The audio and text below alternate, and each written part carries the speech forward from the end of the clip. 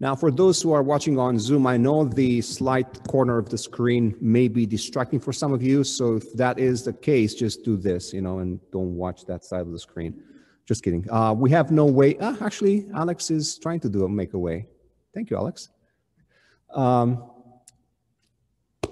Let's go. The journey from the manger to the cross. That was my message for this day. And the word or the idea was the journey. The fact that Christmas is not a unique event that is disjunct or separate from the rest of the story of the gospel. And the more I prepare for this message, the more I thought about the gospel and the essence of the gospel. But what term is it more present in our ears this season as we listen in radios, TVs, whatever? Probably you know that the most used and somehow abused term is Christmas spirit. Am I right? More on that on Christmas Eve. That's our devotion for Christmas Eve. Christmas spirit, really. And that's on Thursday. But, words like joy, love, peace, words like gifts or laughter or food and family or accepting, forgiving, kindness, all those are good things. But to be honest, Christmas is so much more than just that. I would say, as I said before, this is all about a journey. And if you read the book or saw the movie, it does remind me a lot about that journey from the Shire to Mordor in the Lord of the Rings trilogy. It's a journey that is difficult, but it ends with redemption for all. The Christmas story is about the journey from the manger, like I said, to the cross. You see, Christmas by itself does not mean that much without the cross. But Christmas plus the cross means everything. We like to take Christmas just by itself because, it's all nice, gifts especially, or the atmosphere of acceptance, love, family coming over, although some people might not want to do that. I heard that introverts are praying especially hard for the COVID to end so that people can actually move away from homes and not be so much at home on their, with them. That's half a joke.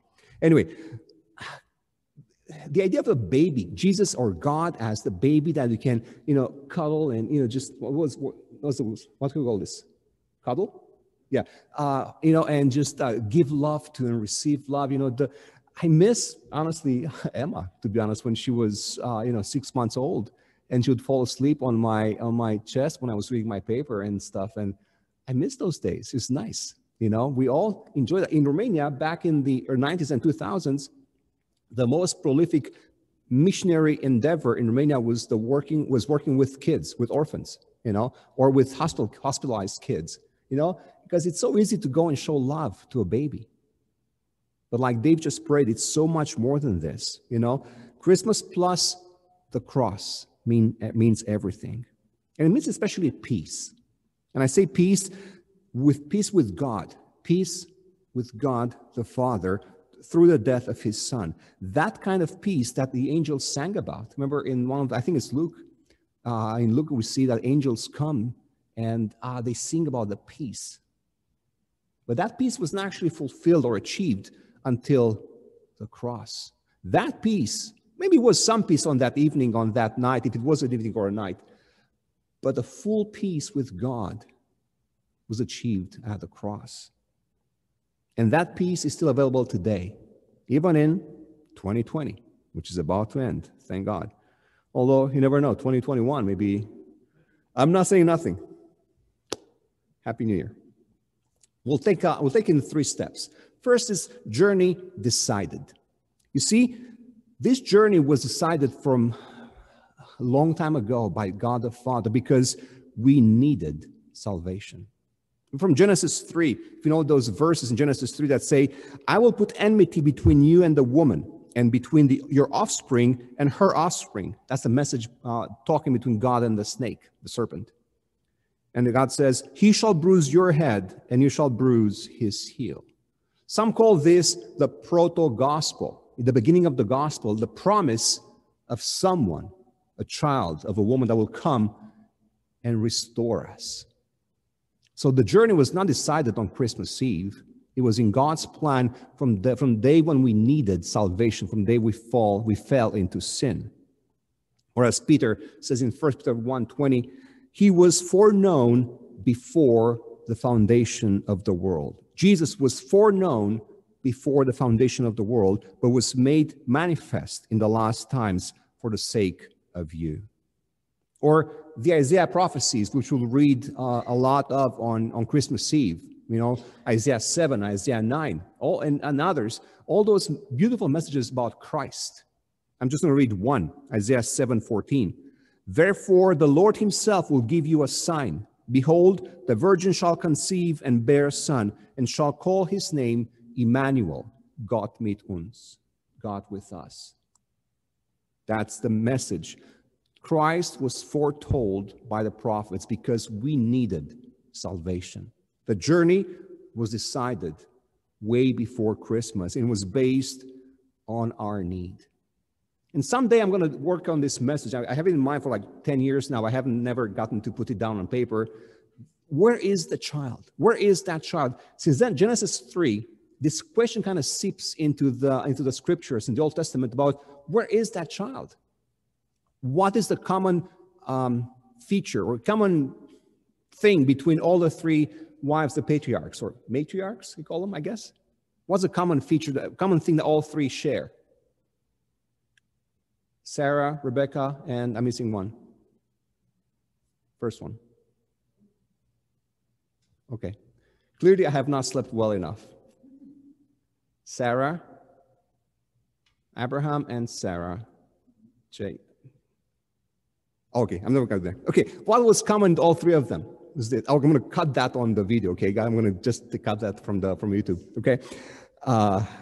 They're all barren. You know, God promised Abraham that a child will be born to him and his descendants, but all three matriarchs were barren, and God worked the impossible. But the question was there, where is that child? If you go to the book of Ruth, you watch Naomi going from having sons to having nothing, to holding a baby again at the end of the book. You know, the same question and same blessing. So 2 kids, no kids, again, arms full. You know, this question about where's that child, or if you want the culture of the Jews, the curse of childlessness. It was not because, you know, you're missing on having children, although that is so bad if you want children. It was the idea that Messiah could not come through you. You miss out on that chance. Maybe I'm the one. You know, every pregnant young lady in Israel in those days was questioning, am I going to be the one that the prophet spoke about? Maybe not everybody. I'm exaggerating here. I guess, you know, I'm hoping everybody was Christ-minded or God-minded, but probably not everybody. But that was the idea. The need of a child and the promise of a child. The one whom Simeon in Luke chapter 2:25 is called the consolation of Israel. Simeon, the old man full of the Spirit, says in Luke 2:25, he was waiting for the consolation of Israel. And once he held that baby in his arms, he says these amazing words. Luke 2:29 and on. It's not on the screen. Lord, now you are letting your servant depart in peace, according to your word. For my eyes have seen your salvation, that you have prepared in the presence of all people, a light for revelation to the Gentiles and for glory to your people Israel. When he beheld that child, he said, I have enough. And actually, I think there's even a book with those words written somewhere. Pastor Joe was mentioning it. So the journey was decided way before based on our need for salvation. But the journey then started, and we call that incarnation. Fancy word, sorry about that, but it's a great word, incarnation. Like in John 1:14 that says, and the word became flesh, and he dwelt amongst us. That is the incarnation. Or if you want 1 Peter 1:20, again, that we read before, he was made manifest in the last times for the sake of us.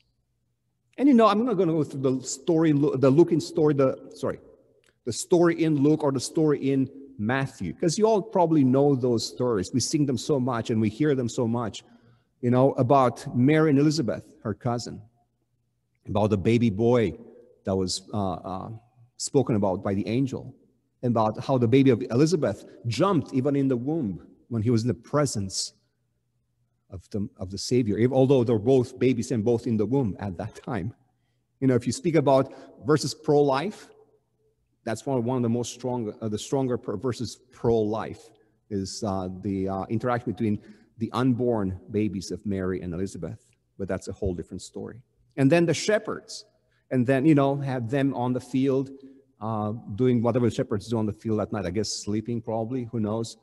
And then the angels coming and the singing, and then the shepherds walking to the baby born. You know the story. I don't have to go through all that. I won't read that now. And then, of course, the magi, or what do we call them, wise men from the east, with the gifts they brought. All the stories of Christmas, you know, the journey started. And the aim of this journey is, or was actually, the cross. He was not born to stay a baby. He was not born to just be forever in the manger. He was born with a mission. He came with a purpose. Christ is born for the cross. And probably no other verses say this better than Philippians 2 from 5 to 8.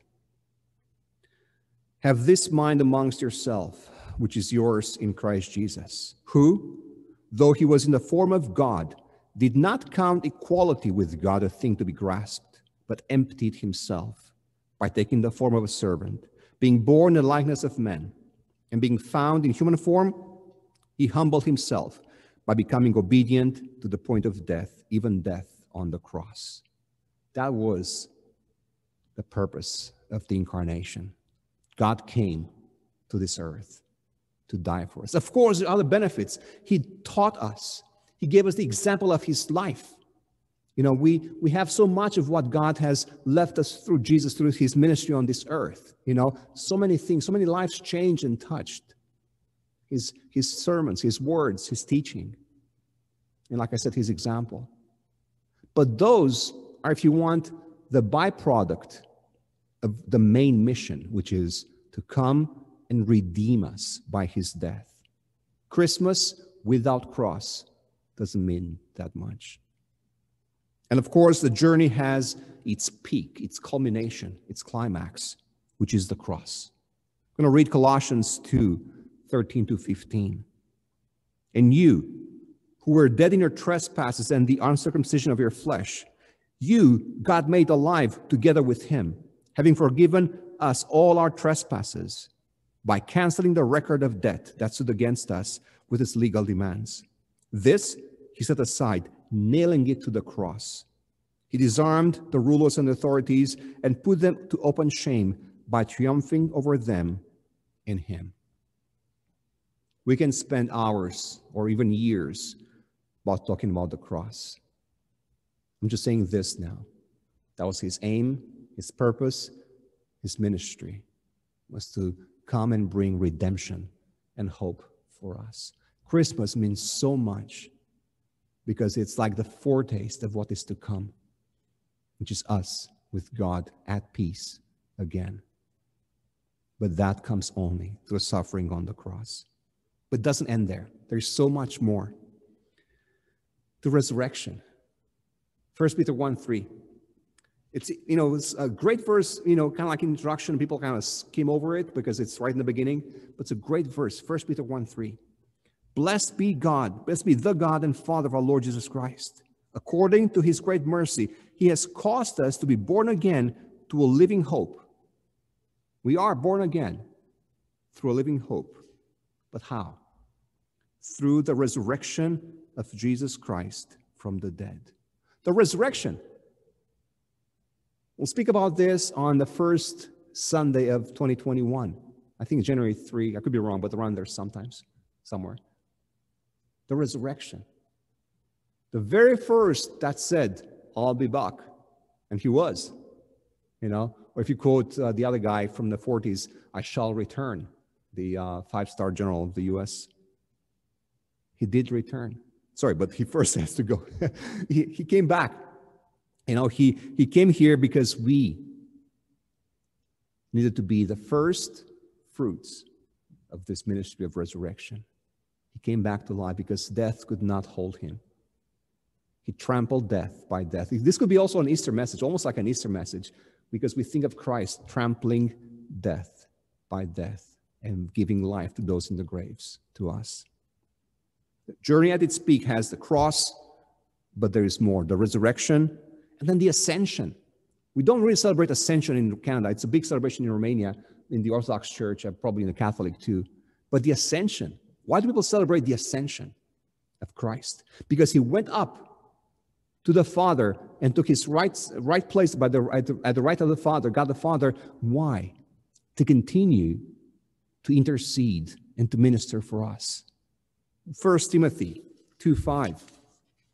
For there is one God and there is one mediator or intercessor between God and men, the man Jesus Christ. Or Hebrews 4:14. Christ went to heaven, back. Christ ascended to heaven, as we see in Acts chapter 1, because his ministry continued for us. It says, the author of Hebrews writes, since then we have a great high priest who has passed through the heavens, Jesus, the Son of God. Let's hold fast to our confession, for we do not have a high priest who is unable to sympathize with our weaknesses. This always touches my heart. I'm going to continue. Our high priest, Jesus Christ, today has sympathy for my weaknesses. Have you ever felt weak recently, like today or last week? Moments of failure, maybe? Moments where we thought, I messed up. We've done it again. In those moments, we feel that God has nothing but anger towards us.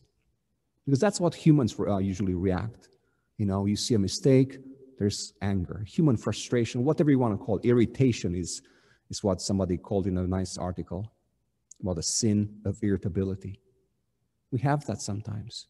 We assume that God is the same, but he's not. He says that in our weaknesses, he is able to sympathize with us. One who in every respect has been tempted as we are, yet without sin. What's the conclusion of this chapter, 4th of Hebrews? Let us then with confidence, draw near to the throne of grace. Let us then, with confidence, draw near to God, to his throne of grace, that we may receive mercy and find grace to help in time of need. His ministry was decided way before Christmas. The ministry began, the journey began at Christmas with one big or great destination, the cross. And the cross was the culmination of this journey, but not the end of it, because then was the resurrection and the ascension. And lo and behold, what we call the second advent. Advent, it's a Latin word for coming. It's adopted in English, and we call it Advent. You know, we have the Advent week, a month, or whatever in December. But the word itself means coming, the coming. And there is something we call the second advent, the second coming of Christ, when he will come back for his church. And he will come back as a lion, the Lion of Judah. If you doubt me, read Revelation 19, verse 11 and on, about the Christ who is no longer the lamb, but now is the lion. Amazing. So if you want, this is actually what we as in, you know, those who actually have a, sliver of theology, a veneer of theology, we call it kerygma, which is a Greek word for proclamation. Throughout the book of Acts, which by the way is our 2022 plan, I'm praying for, I actually plan for 2022. Can you believe that? I actually plan to take a course on the book of Acts so I can prep for 2022, think about advanced planning. Anyway, so this word kerygma means proclamation and comes in all the sermons and proclamations in the book of Acts. It's got 5 things. If you think about the gospel, 5 simple elements. Christ was foretold by the prophets. Christ was born of a virgin. Christ suffered and died on the cross. Christ came to life on the 3rd day, and Christ will come again to judge as a king. That's the proclamation of the gospel. And Christmas is part of it. Not separated, but part of the kerygma, part of the proclamation of the gospel. of the victory of God over sin and death through the cross of Christ. So this journey, how can you look beyond the manger and find something for my heart, for our hearts today? First, three things. And it's all about thankfulness. Be thankful for the incarnation, for the Word chose to come and become flesh, because that means hope. Be thankful for the choice, for His choice to come here, and be thankful also for His example. We make that usually the main message, be like Christ, WWJD and stuff like that. Although the main message is He died for my sins. But we are thankful for His choice and His example and His teachings. But like I said, we are thankful for because in the incarnation, we have received hope. Something is happening. God cares. God did not forget. God has a plan so I can be back at peace with my Maker. 2, be thankful for the cross, because that means redemption. That means redemption, forgiveness, and with all those, with all two, restoration.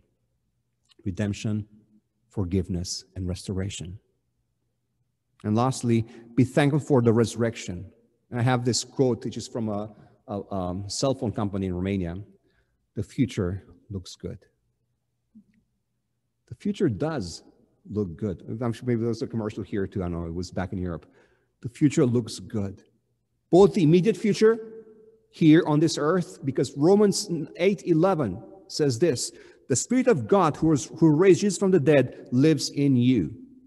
So we are indwelt by His Spirit, empowered by His Spirit, sanctified by His Spirit, enabled to live a life that pleases God at peace with Him. The future looks good. And then the more distant future, when we will be with Him again because of all that He has done for us. I am thankful this Christmas. As I open gifts and eat good food, that's by faith. Good food. Thank you, Anna, for what you will cook. We'll cook together on Christmas, before Christmas. I want to go back home and not sleep in the shed because we don't have a shed. Anyway, I'm thankful this Christmas as we open up gifts and open up gifts and eat food, not the other way around. And why? Because of the hope I have through His incarnation, the joy I have in His redemption, and my heart is touched when I think about the future. The future looks good. And all became visible for us at Christmas through His journey.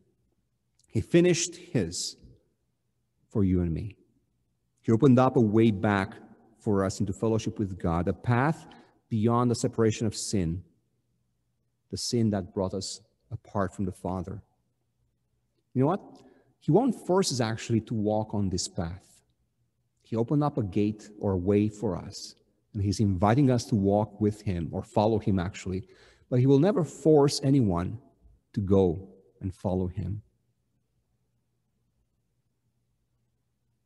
If anything separates you from God today, maybe it's sin, maybe it's a wound or a scar, a memory of a wound. Maybe it's fear, bad choices, anger. So many things may easily separate us from God. I'm calling all of us to look back at the manger and look at the cross and come home. Christmas is about coming home, but not to your mom and dad, although we do that sometimes. But it's coming home to God. His journey ended when He ascended. My journey began when I came home to my Father. This Christmas, I pray that all y'all will come home to your Father. His arms are open wide for each and every one of us. Let's pray.